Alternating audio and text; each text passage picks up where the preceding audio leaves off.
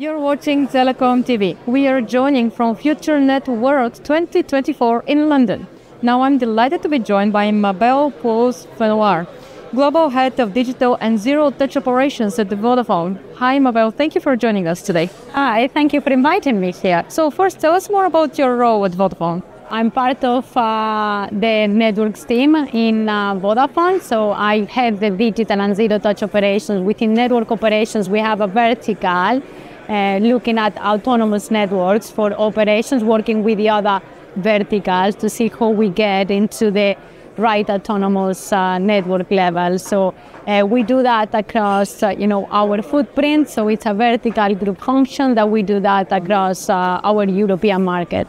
And so automation, I assume, is growing in importance for Vodafone. Can you share more about your challenges and your goals in terms of automating the network? Okay, so let me start with the goals, and then we come to the challenges afterwards. So in Vodafone, our goal is to reach, towards what we call zero-touch operations. So as much as automation as possible, and you might have heard of the level of autonomy. So we believe that different areas and domains will have a different level of autonomy, and we're looking at how we can make autonomous networks both for the fixed as well as the mobile technologies. So our goal is to reach zero-touch operations across our technologies, across the different domains as well, the access, the transport, the core, the services domain, and across our footprint. In addition to that, one of the goals to get into that, the enablers for that are very much related, to the technologies that you bring. And we heard today a lot about those enablers, the data, the AIs, the Gen AIs, but also the software development and how networks is moving towards software development. But the other super important part is the people and the processes. So it is super important that we actually change the way that we do things. We upskill our teams, to be able to bring with the new technologies autonomous networks and bring autonomous networks in the legacy technologies as well.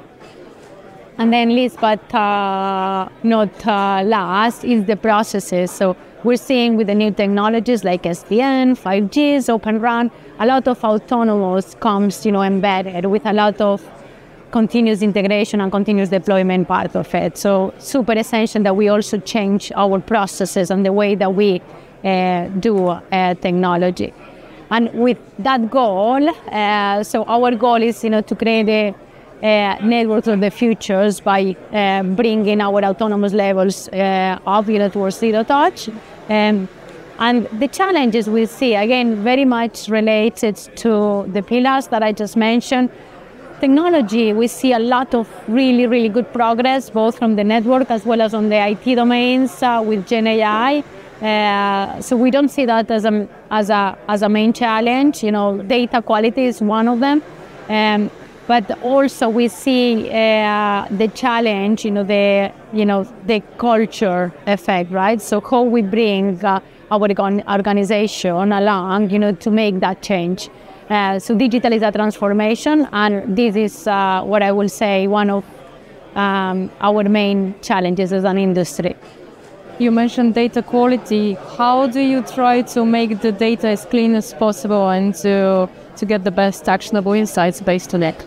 So we have a very strong strategy, and we partnered with Google, to build the data lake and to make sure that we have all the data for the different markets in a common place. What we see is that there is areas where the data is more curated and the quality is higher. The areas that we need to enhance, the data is the areas where we probably haven't used the data before and we haven't experimented with the data. So we see that it's both. Is an education to us, to make sure that the people who insert data, who use data, keep data clean.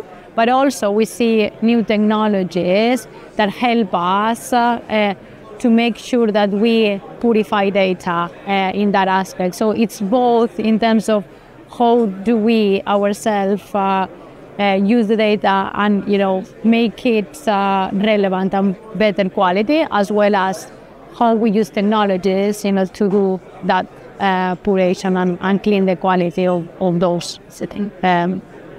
Taking pictures, we were talking earlier on inventory. How for telco is one of the key areas where data is not that purified, and how we can take different data inputs to make sure that the data quality gets better. And so how would you monetize the data going forward once it is clean and of great quality? We see different aspects. So one of the key things that we see is that it is super essential that we use the data internally, that we use it to do the things to improve our customer performance, to do better efficiency. And we have already experimented that in our areas internally. And now we're in a position to also monetize that, so to help our enterprise or to put at the disposition of our users data that will help them to have a better service, or in the case of enterprises, to create new areas of business for them. So I will say we're looking at both internally, how we create those products, and then how we can expose those products to our partners, customers, to monetize that data.